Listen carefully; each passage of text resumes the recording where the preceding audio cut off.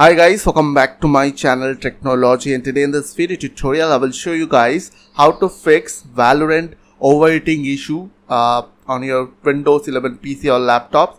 So you just need to follow me. So last few days I am facing this issue while I'm enabling Valorant or playing Valorant.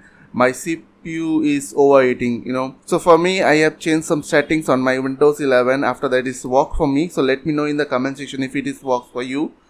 Then simply just right click on your start menu, go to settings, and here you just need to go to system, then go to display, and here you just need to go to graphics.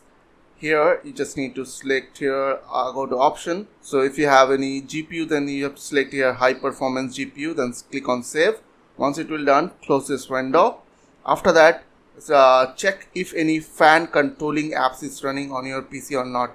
In my case, it is Enjet XT Camp. As you can see, it is running on my PC. So simply what you have to do, you just need to go to right click in your start menu icon and go to task manager, and here from here I will in task call the NGXT software, and it's done. As you can see, it is closed from here also.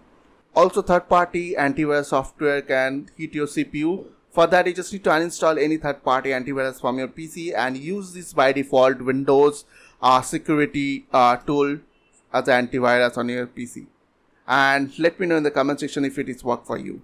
If you are running any fan controller software on your PC, then you just need to close those apps while you are playing Valorant.